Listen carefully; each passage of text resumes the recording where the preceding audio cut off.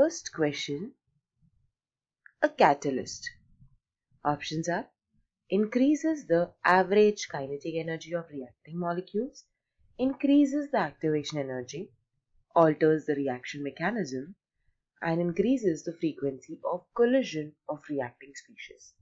Now, since we know that a catalyst decreases the activation energy of a reaction so that the number of molecules are able to cross the activation energy barrier, and so the rate of the reaction is increased. Thus, a catalyst can increase the rate of reaction and hence increases the frequency of collision of reacting species.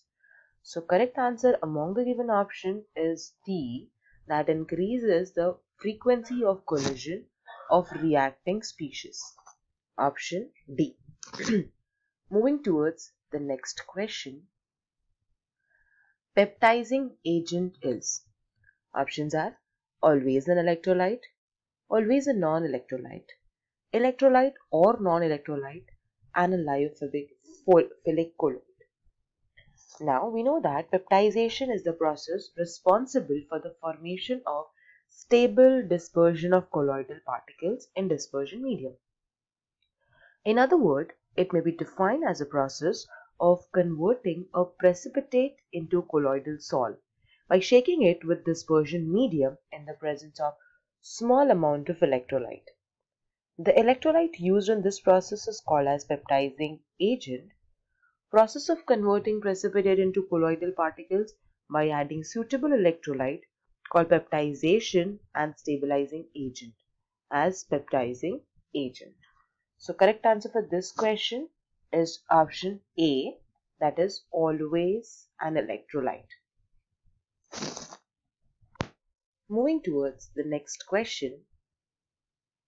Coagulation of 100 ml of a colloidal sol of gold is completely prevented by addition of 0.25 gram of substance X to it before adding 10 ml of 1% NaCl solution. The gold number of X is. So we know that 250 gram of X is present in 100 ml of colloidal sol of gold. By definition, gold number of X is that amount of it in milligram. Okay, this is milligram, 250 milligram. 0.25 gram is given, so this is 250 milligram. So by definition, gold number of X is that amount of it in milligram which is present in 10 ml of colloidal gold solution. Hence in 10 ml, the amount of X present in 25 milligram, which is a gold number of X. So correct answer for this question is option B, that is 25 milligram. 25 number. Looking towards the next question. Milk is an example of pure solution, gel, emulsion, or a suspension. So milk is an example of emulsion. Emulsion simply means a special type of mixture which is derived by combining two liquids which generally don't mix.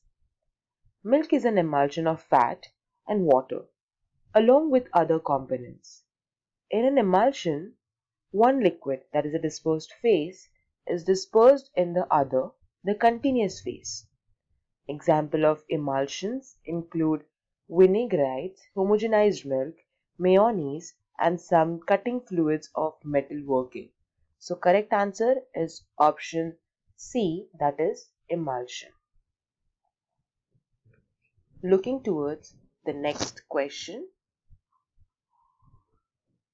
Which one of the following is not a property of hydrophilic sol? So for hydrophilic solutions, high concentration of dispersed phase can be easily obtained as it is solvent loving.